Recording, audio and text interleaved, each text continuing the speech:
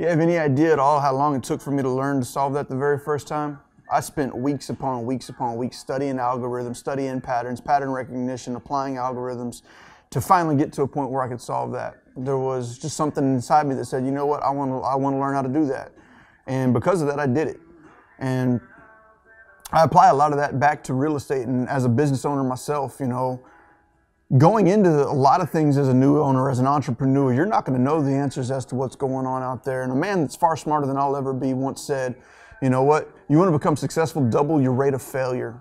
Double your rate of failure. And we are taught in school a lot, and I don't necessarily agree with this at all, that failing is a bad thing.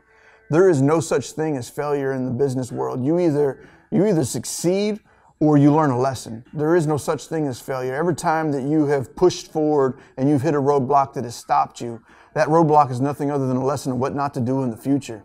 If you're out there continuously seeking out more knowledge with the caveat that you're not doing anything with it because you're thinking that you're going to find a magic something that's going to take you to where you want to go, that's never going to happen.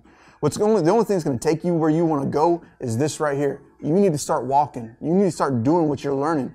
You need to figure something out, and not even figure it out. You need to just kind of get an idea in the back of your head of what you need to do and start doing it. The answers will come as you're walking.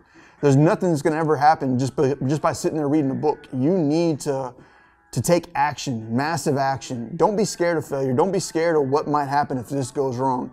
You know, I saw a signature on somebody's email the other day that said, I'll believe the strength of your plan whenever I see your backup plan. Basically saying, you know, if you're really motivated to get your first plan done, your backup plan ain't going to be that important, you know.